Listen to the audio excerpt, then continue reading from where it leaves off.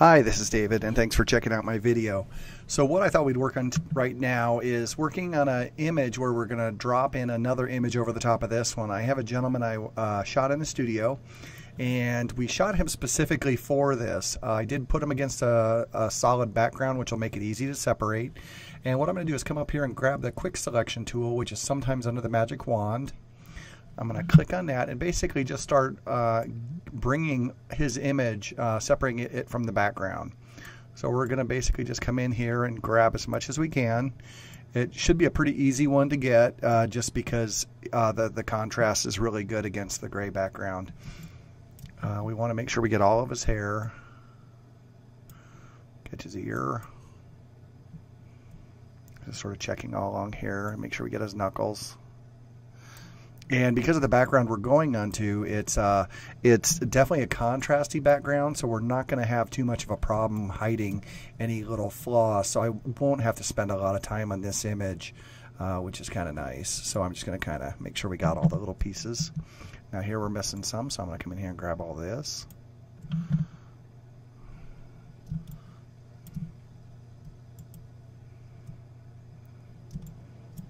Looks like we got a little too much there. I'm going to kind of pull this back in and just double check it here. And that's looking pretty good. Make sure around his head that we got it and around his jacket. Here we're missing a little piece.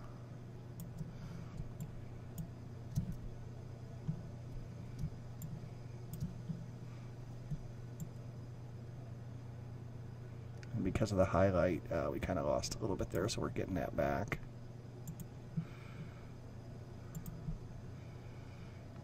Okay. Now that's looking pretty good. So what I'm going to do is just go ahead and grab this. I'm going to bring this to a background to itself. So I'm going to do a Command J to copy what we just selected. So now we can turn the other one off and see the image and make sure that we have everything we need. If we want to, we can drop in another, just drop in basically a blank layer, and we can come up here, edit, and put a color into it. So if we want to see it against something else other than, pick a color that will make it stand out to see if there's any problems, we can do that. And then basically you can see if any mistakes were made, and that's looking pretty good. I'm okay with that. So what we're going to do is basically take this image and move it to the other image. So we're going to just basically grab it, drag it up while holding it down, keep holding it down, and then just drop it out here. So now we have our new image on top of the old image. So we can move it around and place it where we want it. I kind of wanted him in the center. I want to be able to see this area and this window a little bit just because we have the light hitting him on the side of the face. So what we're going to do is basically just center him over that area. I do want this to be more of a head and shoulders shot on this one, so I'm going to actually enlarge him just a little bit because I want it to be just basically a big portion of it, other than having, the other, being a full body shot. It's definitely easier where you don't have to put the people standing on the ground, because sometimes standing on the ground, then you have to create shadows, which isn't a big deal, but it is something that takes a little more time. So basically, this is the image that we're going to work with now. And what we want to do is create some other effects.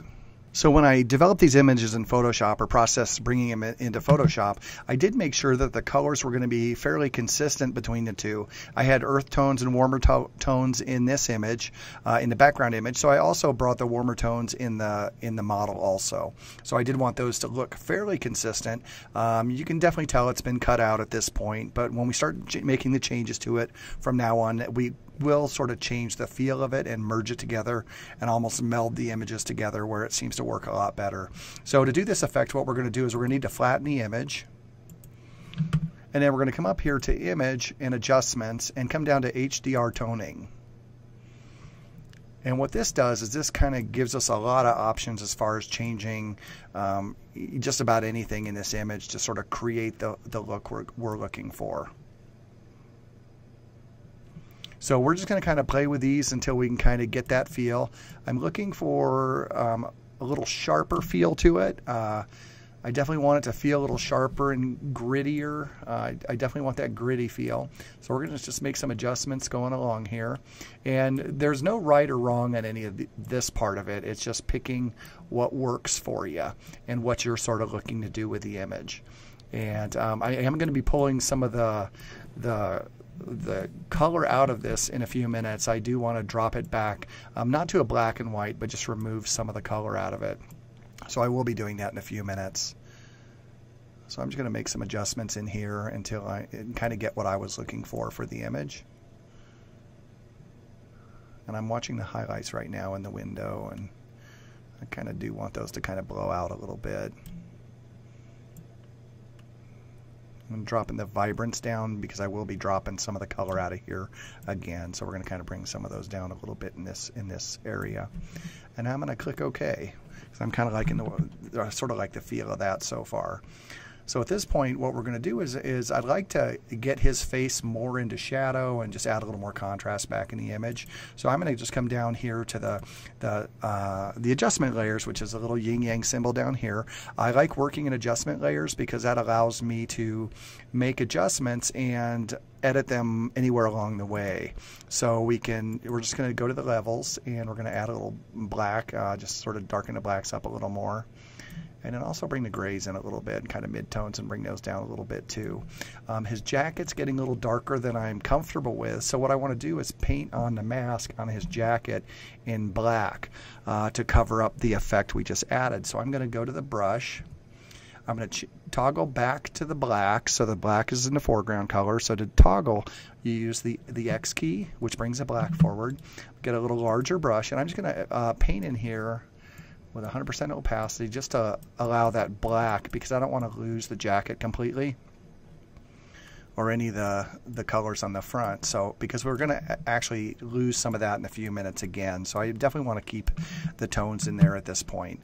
I do want to get rid of some of the color in here. I don't want to see as much color. I want to take it not to a black and white, but a little closer. So I'm going to go back to the levels again and go to hue saturation. And we're going to just dial the saturation down some. And what's really nice about this is if we can take it down in here, and basically take it, it's still a little bit of a color in there. But what's nice about dealing with adjustment layers is you can come in here now, and since you've taken it past where you want to go, you can dial that back by coming up to the opacity. So the hue saturation is what we just did. So I'm going to grab the opacity and just start dialing that back a little bit. And what that's doing is adding some of the color back in. So it's reducing the effect that I just put on this image. So that's kind of what I was looking for. I was looking for not quite a black and white, but I kind of wanted to go that direction. Now, what I'd like to do is add a little more darkness to his face. So what we're going to do is basically go to brightness and contrast, another adjustment layer, because we can fully edit that too. And I'm just going to darken it up a little bit more, add a little bit of contrast. And I don't necessarily want to do the entire image, so I'm going to go ahead and flip this back the other way so the adjustment's been covered up. So to do that, we want black mask instead of a white. So to invert it, we're going to do a Command-I for invert. And then basically paint in white to reveal what I just, the adjustment we just made. So we need to toggle back by hitting the X key. And then basically we can come in here and add a little contrast back in, add a little darkness. I'm going to dial that down. I'd like his face to be a little more shaded, just to kind of darken him up a little bit in the center. I'm going to actually add a little bit more to his hair here.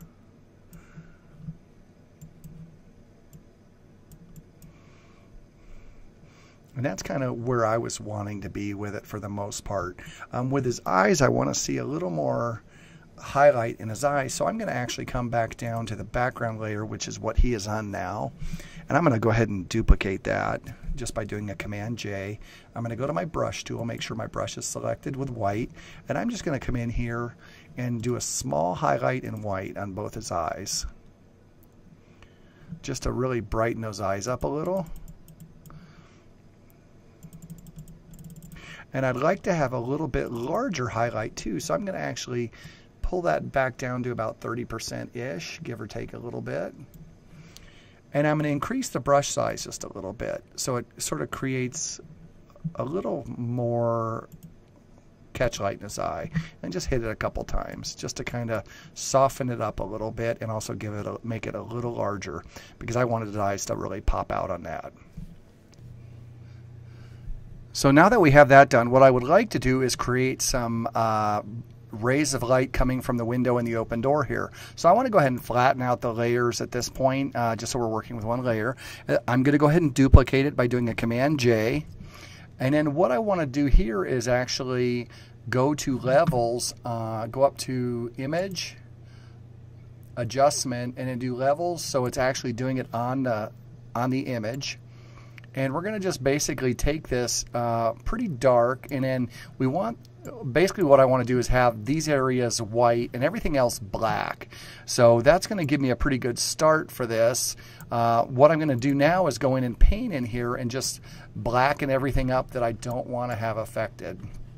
And what I'm working on now is only the area where the rays of light are going to be coming from. I'm not worrying about the image at this point. I actually have the image duplicated down here. So that's pretty good, because I want the rays to be coming from this area and this area. So just go ahead and blacken that up all the way, and that's pretty good. So now what we're going to do is go up to Filters and go to Blur and then Motion Blur. We have the blur, basically the light areas coming in from both sections, pretty much parallel with each other, but at a little bit of an angle. So I'm going to change the angle a little bit and then click OK. And I want to increase the rays, so I'm going to go ahead and come up here to Filter again and hit Motion Blur. And I'm going to do it one more time. And that's going to kind of create rays of light. Actually, let's go ahead and do that one more time yet. So what that's going to do is create some rays of light coming from the image. So now what I'd like to do is increase the lightness just a little bit more. So I'm going to come back up to Image and Adjustments, and then Brightness and Contrast, and we're just going to boost that up a little bit so there's a little more highlight coming there. And then basically we're going to change our blend mode on that layer to light color. And that's going to give us sort of a more of a feeling of rays of light coming in there. I do want to get rid of some of this because this is going to make it look unnatural. So I'm going to go ahead and just put a mask on there and just paint that out. And we can kind of come in here and selectively paint some of it out on the image too, because we don't want to cover him too much. And then basically that's it. We have rays of light coming in from both sides. If we want to, we can actually add a little Gaussian blur. So let's go ahead and do that, just to kind of soften that up a little bit. And we can kind of see how that's adjusting it a little bit more even yet. And then just come back in here. We're going to do a little more painting on the image, just to get that off him a little bit more. And at this point, we have our image pretty much done. We've created from the start to the end, we've changed the image completely. What I'd like to do is crop this a little differently. I generally like to do, I love crops that are off proportion size-wise. So I'm going to go ahead and bring it down and do something real long and narrow. And we're going to give it a twist too.